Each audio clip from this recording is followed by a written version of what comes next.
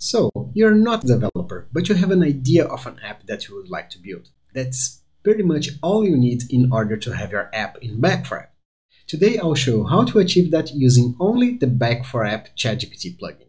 And by the way, if you like this kind of content, please leave a like in this video and consider subscribing to the channel so you never miss out on new content like this. And here I am at ChatGPT, where I select the GPT-4 model and I enable the Back4App plugin. If you want to enable the Back4App plugin, the first step is to go to your account, click Settings and Beta, and here on the Beta Features, enable Plugins. With that done, you can go to the plugin store and install the Back4App plugin for ChatGPT. And here I have my Back4App account where I have already two apps running, Yun and Backend Tests. And we're going to ask to ChatGPT to create a new app here. And my idea is to create a social network application that works just like Twitter, but for science. So let's ask it to create this app. Please create a new app in Back4App, name it Science Social Network. And every time you run a command that will interact with Back4App, you will end up with this little green box that you can expand to see what commands are being sent to and retrieved from Back4App. Now, if we go to the Back4App website again and refresh, you notice that my Science Social Network app was just created. So back to ChatGPT, I'm going to create a new site and ask it the data structure that is needed in order to operate an app just like Twitter. So please describe the data structure of an app in Back4App that works similarly to Twitter.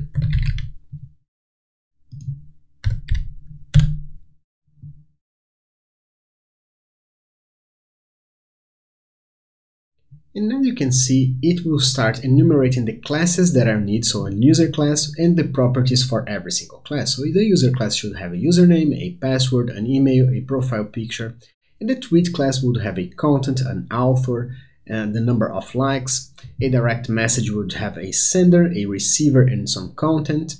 The hashtag class would have the tag and tweets, and pretty much all other classes that I needed for me to operate such an application. Once this model finishes, I can ask it to reflect into my Science Social Network app in Back4App. So let's do that. Please reflect this structure in my Science Social Network in Back4App.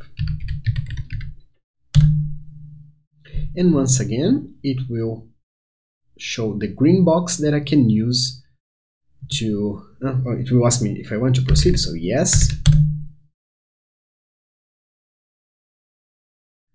And here is the green box that will show all the commands sent to and from Back4App.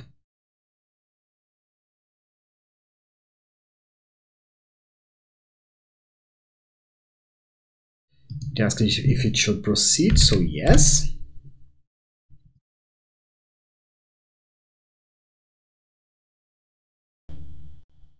Since it got an error, so we can ask it to try again.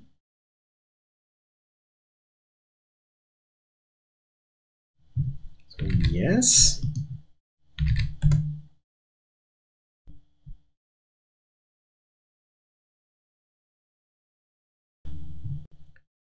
So now let's go to our Back4App account, open our social network application, and here is all the classes it created. So direct message, hashtag, media, tweet, and user.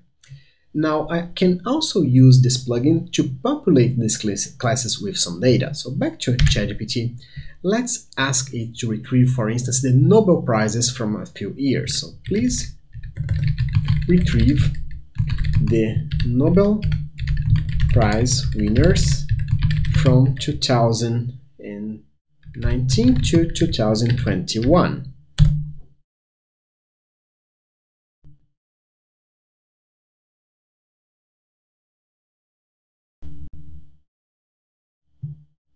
And now that I got this data, I can ask it to persist all this information into a new class in Backfrap. So please persist all this information in a class named Nobel Prizes in my science social network app in Backfrap.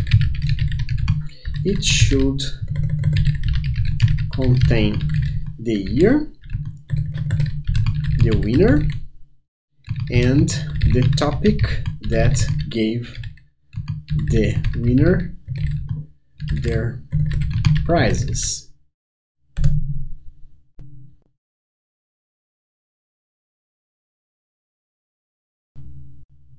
To ask me if I want to proceed, so yes.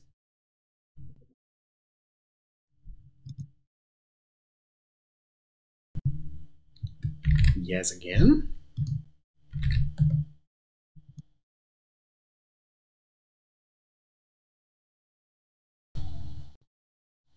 Now let's check our application and see if it reflected the information I got.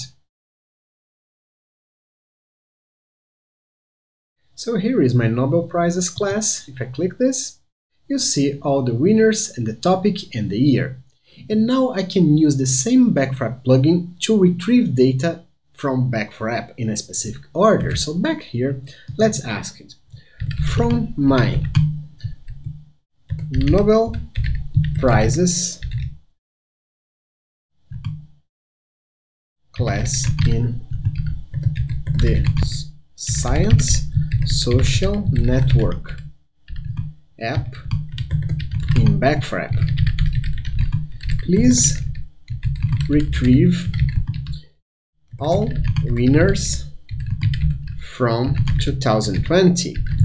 Please render a table with the results telling the name and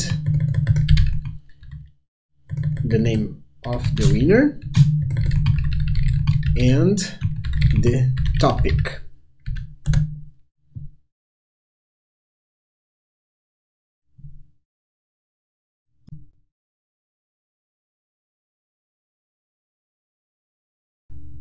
And there you go, all the winners from 2020 with the topic that gave them their prizes. So, as you can see, it's very easy to build an app without any knowledge about software development if you have the ChatGPT plugin from Backfrap and a Backfrap free account. So, if you like this video, please click the like button and consider subscribing to the channel so it can help us grow. I'll also share this link with a friend and they can learn something too. If you're already subscribed, thank you for that. And if you have any questions, suggestions, or an implementation you'd like to see, please leave in the comment section down below. We always answer all the questions. I hope this content was useful to you and hope to see you back. See you soon. Bye bye.